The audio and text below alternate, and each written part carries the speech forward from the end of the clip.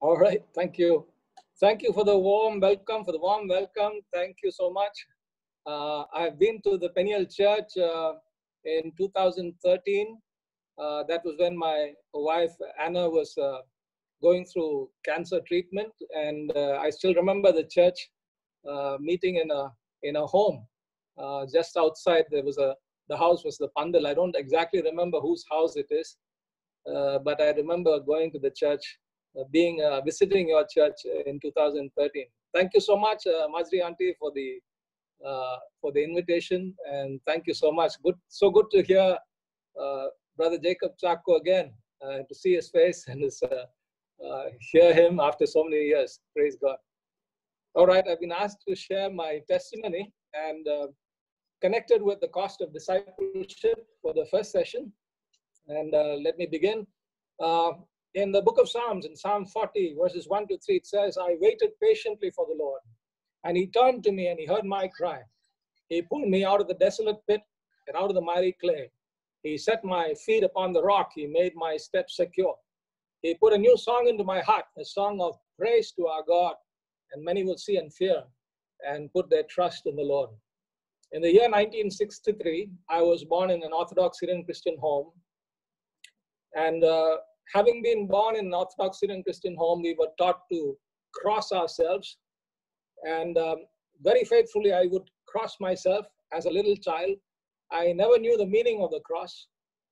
By the way, I did not become a Christian because I was born by virtue of being born in a Christian home. In fact, I was an Orthodox Syrian Christian before I became a Christian.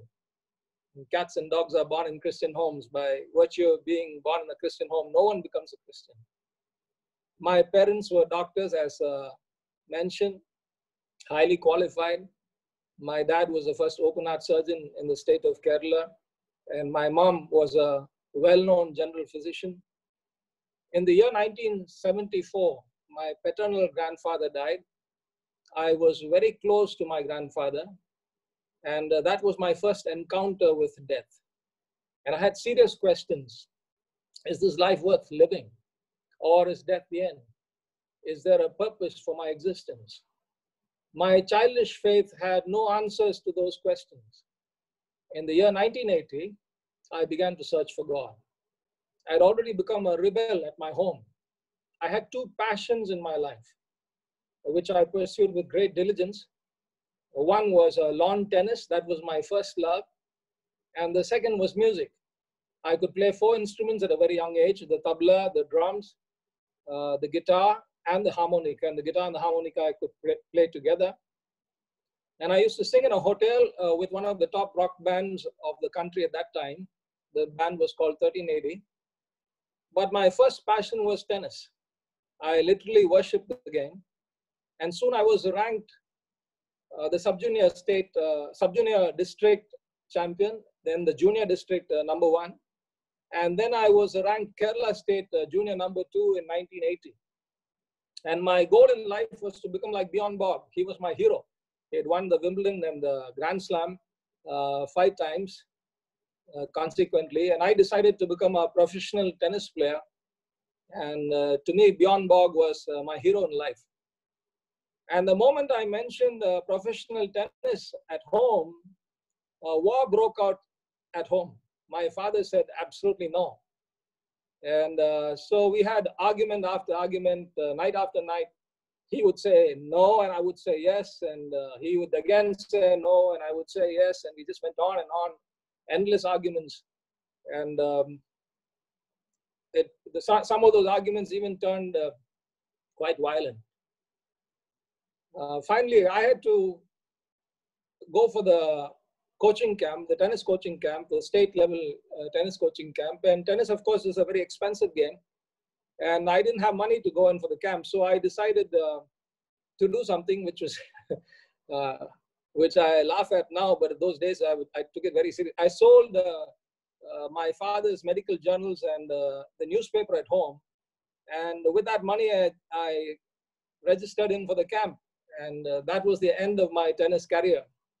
My dad came to the camp, took me home, beat me up, confiscated my tennis gear.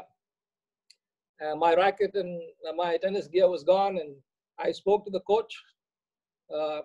He spoke to the coach, and he put a full stop to my game. And my dream in life was shattered. In fact, the coach came home. He brought the coach home trying to convince me that I shouldn't think of professional tennis, but nothing worked. My dream was just shattered. So I was a rebel at home. There was no peace in my family, constant arguments going on, and fights at home. And my dad and I wouldn't see eye to eye. And in the middle of all this, in the midst of my rebellion, I began to search for God. I began to read books on religion and philosophy. Anything that I could pick my hands on with regard to religion and philosophy, I would read. I went to my Brahmin friend's father, and I asked him for books on Hinduism. And he challenged me to read the Bible. Now, as a kid, my grandfather had made me learn quite a few Psalms by heart.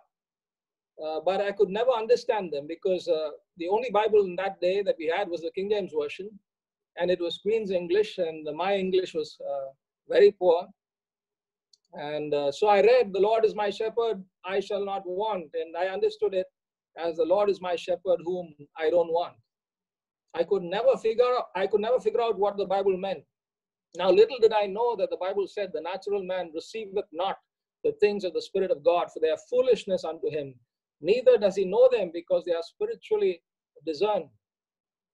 You see, the Bible can never be understood without the Holy Spirit, the author of the Bible, but I never knew any of that. I wish there was someone at that point of time who could have explained things to me, but there was not anybody. So I used the Bible as a magic book. At night, I wanted to go to sleep because, I had all this rebellion. I was so rebellious, and we had all these fights at home and sleepless nights. So I wanted to go to sleep. So I would read the Bible. And when I read the Bible, I would go to sleep.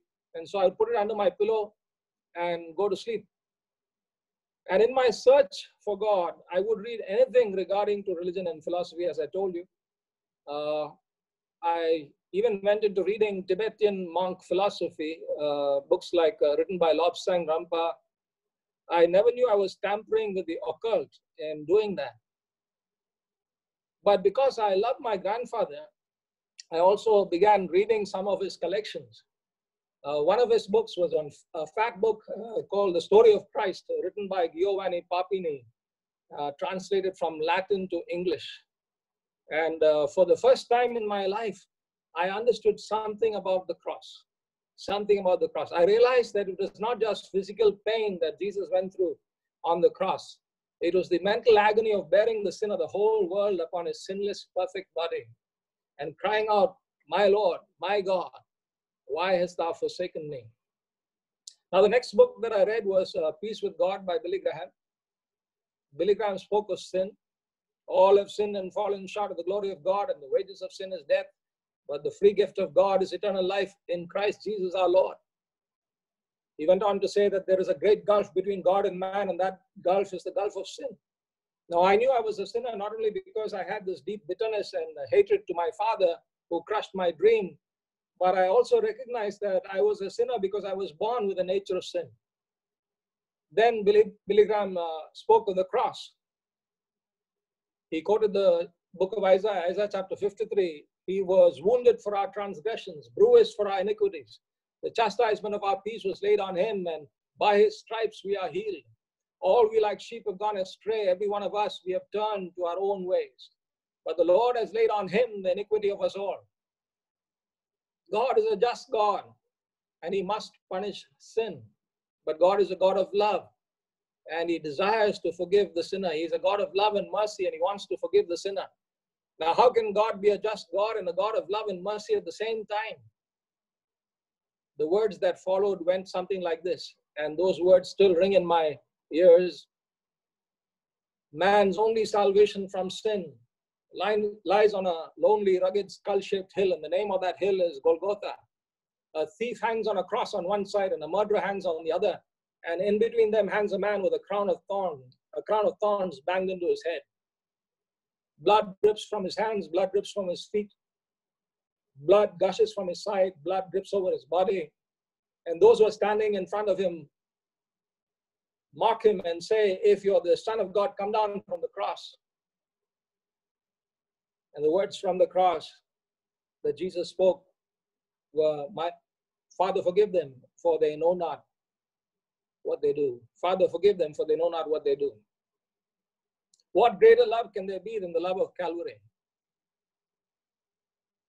Who is this tortured figure? Who is this who hangs between heaven and earth on a wooden cross? He is the Prince of Peace, the Son of God, heaven's own messenger to the sin-ridden earth. The justice and love of God meet at the cross on Calvary in the person of Jesus Christ. Then I read the words of Jesus, come unto me, all that labor and are heavy laden, and I will give you rest. Take my yoke upon you.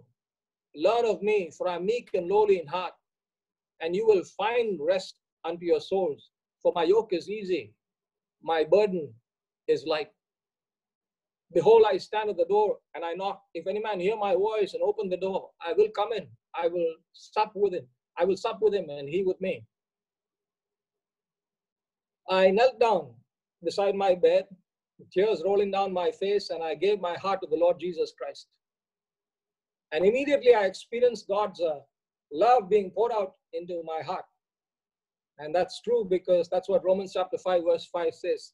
Romans chapter 5 verse 5 says, God has poured out his love into our hearts through the Holy Spirit. And I got up from my knees, a new man, with a great passion of wanting everyone I met to know about Jesus. And I opened the door and the first person I saw was my father. The hatred and the bitterness in my heart toward my father had disappeared. And I told him, didn't Jesus come to die on the cross to forgive us? And he was bewildered. He was wondering what had happened to his son. The next thing that happened was the Lord Jesus planted my feet in Bihar. I came to know the Lord just before I joined engineering college. So the Lord took me to Bihar in Jamshedpur, where I got admission into RIT Jamshedpur, a regional engineering college, what you would call today an NIT. And that was God's seminary for me. But I had no clue about the fact that Bihar was the graveyard of missions. Those days, Jamshedpur was in Bihar, today it's in Jharkhand. I didn't know that Bihar was called the graveyard of missions. I never knew of any militant anti-Christian organization till I came face to face with the reality of that in Bihar. And persecution began on day one in my hostel room. It came in the pretext of ragging. Members of this militant group, senior students, came into my room and they noticed my Bible on my study table and they took it and threw it to the floor, and I went after it. And that was the beginning. They identified me as a Christian, a witnessing Christian, and they would barge into my room at night, take me to the terrace and just punch me with their fists as though I was a punching bag. And this would happen night after night. Now I know why I went through all that tennis exercise regime, because God was actually preparing me physically for all this physical torture. I was very strong physically because I used to run 10 kilometers in the morning, roll the tennis court. My admission into pre-university was because of tennis. So I had no problem for attendance. I didn't have to attend class. I would play tennis the whole day practically. Run early in the morning, do all the exercises, roll the tennis court, and play against the wall. And in the evening when others would come to play, I would play with them. But now I know why all that took place, because God was physically preparing me for all this torture. Now, during the ragging period, we had a uniform, black trousers and white shirt, full sleeves and black shoes. We had to be dressed in these clothes, whether it was day or night. And when the seniors barged into our rooms, whatever be the time, we had to have these clothes on and even our shoes on. And one night I decided to have a bath late into the night because we hardly had time to have a bath because of all that was happening, all this confusion. And this militant group just broke into the bathroom that night, late night, dragged me out naked, made me crawl on the floor and began to just beat me up with the leg of a broken chair. And I was crying out on the floor, soap all over my body, and I was in pain. And I was crying out, Jesus, Jesus. And a few minutes later, a tall, dark man appeared at the end of the corridor. And he shouted with a loud voice, with great authority in Hindi, "Rukho," he said. And these persecutors just stopped all of a sudden and left. And the tall, dark man left too. And I still don't know who he is. I believe he was an angel sent from God. One day, my roommate Francis and I were made to jump off the pavement from the first floor. And now I knew how to jump, and I landed on my feet without any damages. But my dear friend Francis, he jumped and he broke his leg, and his leg had to be plastered. But this led to my leaving college for a break to take Francis home. Now, persecution continued after I returned, even though the ragging period was over. And I would ask God to give me opportunity to share the gospel with someone every day in the evening after class. And in the second year of engineering, a classmate of mine from Manipur, he came to me asking about my faith in Christ. And his name was Rishikesh. And he hailed from the royal family of the Maites in Manipur. And I had the privilege of leading Rishikesh to Christ. And Rishi got baptized in a Baptist church in town. And from then on, persecution just escalated on the campus. And our lives were in great danger. By now, there were 3 of us in the campus who were witnessing Christians, Rishi and I, and a classmate named Premanandam from Andhra Pradesh. But we were threatened to be killed many times. I was taken to a room once by my own classmates, my Bihari classmates. They threatened me with guns pointed at me from all sides. And this was actually after I shared the gospel with a classmate named Ajay Singh, who was a Rajput. And when they knew I was not afraid to die, Ajay Singh just told me to get out of the room. Our lives were in danger, but it was during this time that we got very close to the heart of God. We used to go up to the water tank, which was just outside the college campus. And we used to climb up right up on the water tank, and the 3 of us would sit there and just weep and pray for the college, hoping and praying that God's word would just get across to everyone in the campus. Today, thanks be to God, there is a church right next to the campus, and I know of people who have gone through RIT Jamshedpur now as very committed Christians. So we were threatened to be killed many times, but God kept us. He preserved us. And I'm alive today because of God's mercy and goodness and kindness. And I still have a heart for Bihar. And I still am concerned about what happens in Bihar, what is happening. By the way, there's so much of persecution right now in Bihar and in Jharkhand. When I had this call for ministry while I was a student,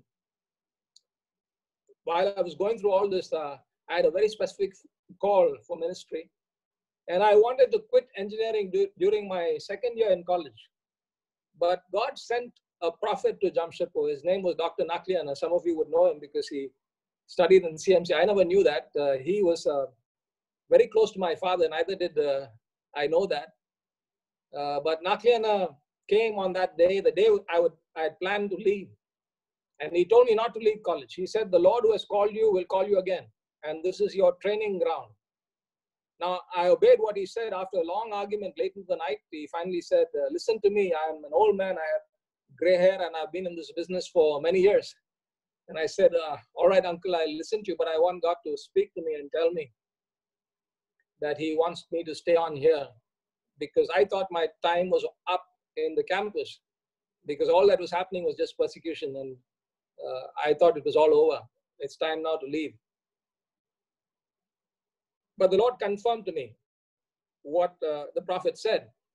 The next day morning, in my morning quiet time, the Lord spoke to me from his word, and he said, brethren, let every man wherein he is called, therein abide with God. So I stayed on in the campus, completed my engineering with a first class.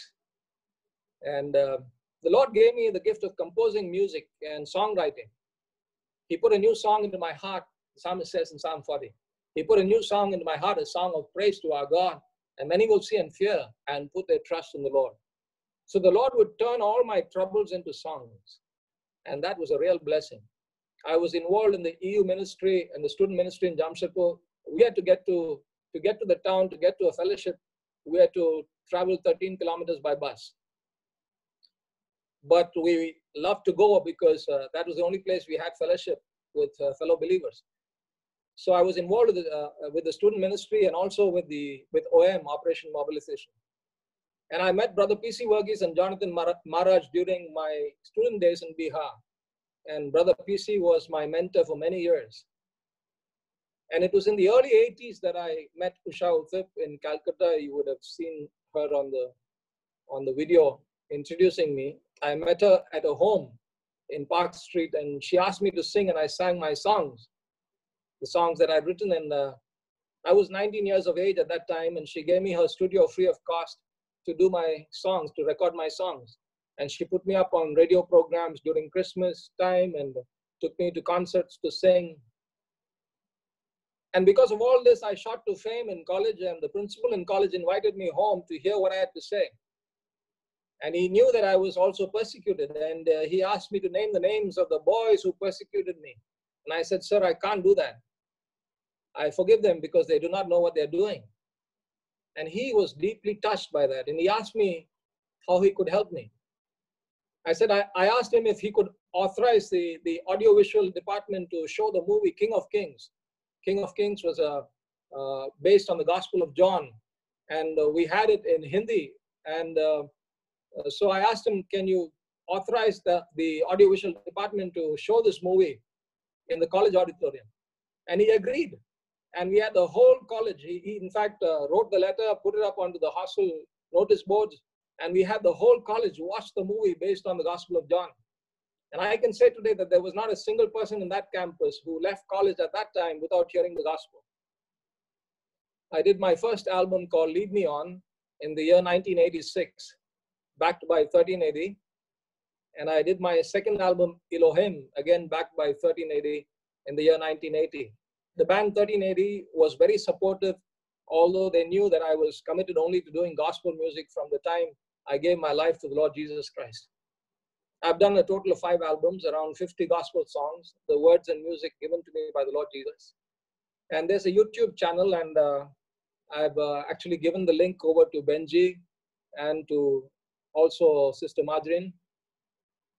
And so you could get it. And it is that channel was started just recently to put my old songs into a video format with the lyrics.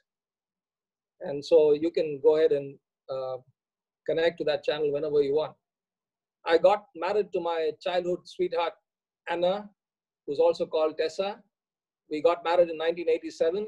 Anna is a doctor. By the way, she studied in CMC Vellore. She's an ophthalmologist. She did a basic training, MBBS in Vellore. And she had come to Christ while studying in Bain School in Madras. Around the same time, I gave my life to the Lord Jesus Christ. Our daughter Esther was born to us in 1990 in CMC. And Esther is now married to Sam Koshi, and they are both working in a Christian NGO in Mumbai with slum kids. And we are now grandparents. And our granddaughter Tabitha is 2 years plus now. I worked on the mission ship MV Doulos in the year 1987, and then joined CMC Vellore in the engineering department. And I used to look after the boilers and the pumps and the generators and the medical gas equipment in CMC. And we came back to Kerala in 1990 after Esther was born. I left my last job with OEM Connectors in 1995, and I traveled with Brother P.C. Verghese, doing itinerant ministry, fulfilling the call of God. And we started the church, the Peniel Tabernacle, in our home in 1996. I've been pastoring the church since then, and it has been a real blessed journey. Now, in the context of our retreat today with the theme on discipleship, let me say this. Our salvation costs us nothing, but it cost Jesus his very life. Our salvation costs us nothing. Salvation is a gift of God. We receive that gift when we trust in Jesus Christ as our Savior and Lord. But to be a disciple of the Lord Jesus Christ, that is costly. It may even cost you your life. And Jesus spoke these words in Mark chapter 8, verses 34 to 36. And calling the crowd to him with his disciples, he said to them, if anyone would come after me, let him deny himself and take up his cross and follow me. For whoever would save his life will lose it. But whoever loses his life for my sake and the gospel's will save it. For what does it profit a man to gain the whole world and forfeit his soul? What does it profit a man to gain the whole world and forfeit his soul? I like what Jacob said in the beginning. They begin to value that which is most important. In John 12, verses 24 to 26, Jesus says, truly, truly, I say to you, unless a grain of wheat falls into the earth and dies, it remains alone. But if it dies, it bears much fruit. Whoever loves his life loses it, and whoever hates his life in this world will keep it for eternal life. If anyone serves me, he must follow me, and where I am, there will my servant be also. If anyone serves me, my Father will honor him. By the way, both my parents came to Christ after my experience of salvation. My younger brother, seeing the change that took place in my life, he gave his heart to the Lord Jesus. And then my parents, after which my parents came to Christ. And I have had the privilege of baptizing both my parents and my wife's parents. We are now living in very perilous times. The church in India is going through persecution like never before. Three Christian workers were killed in just a single month, the month of July this year. And since the lockdown, there has been a 41% increase of persecution in India. By the way, your state of Tamil Nadu is ranked next to UP with regard to persecution, next to UP. UP is the top on the list. So being a disciple of the Lord Jesus Christ is costly. Yes, it is. But it is costlier not to be a disciple of Christ. And the scripture encourages us in these times, especially Revelation chapter 12, verse 11 says, and they have conquered him by the blood of the Lamb and by the word of their testimony, for they loved not their lives even unto death. The hymn in that verse, they have conquered him. The him is the accuser, the devil. And our battle is not against flesh and blood. Ephesians 6, verse 12, for we do not wrestle against flesh and blood, but against the rulers, against the authorities, against the cosmic powers over this present darkness, against the spiritual forces of evil in the heavenly places. So these are the forces of darkness that are actually binding these persecutors of God's church. And so we bind the strong man in the name of Jesus, and we plead the blood of Jesus Christ over their lives. And this is warfare. This is spiritual warfare. We are saved and we are being sanctified, and we live a consecrated life to fight these spiritual forces of darkness. And we stand on victory ground today because in Christ we are overcomers. We overcome the enemy by the blood of the Lamb and by the word of our testimony. By the word of our testimony. And we do not love our lives even unto death. Revelation 12, verse 11. The word lives there in Revelation chapter 12, verse 11 is, in the original Greek, it is suke, meaning our flesh lives. As believers, we live in the spirit. We don't yield to the works of the flesh. We yield to the work of the Holy Spirit in our lives. And more of this tomorrow when we continue with the subject of sanctification and consecration. Let me close now saying the journey with Jesus Christ in my life, my family, and God's church has been such a blessed journey. And I request you all to keep us as a family and as a church in prayer. Thank you so much for inviting me for your retreat. And I continue to look forward to tomorrow and the time that we have together. God bless. Yeah. Over to you. Pastor, thank you so much for challenging us with your testimony. We're really amazed the way God has wonderfully worked in your life. We will now be actually moving into a time as church members. We will have a time of fellowship. It's been a long time since we met each other, but even before this retreat was beginning, it was really nice to see many of us who had put our videos on. We could see the background of our homes, Pushpa Epen, Christina Epen.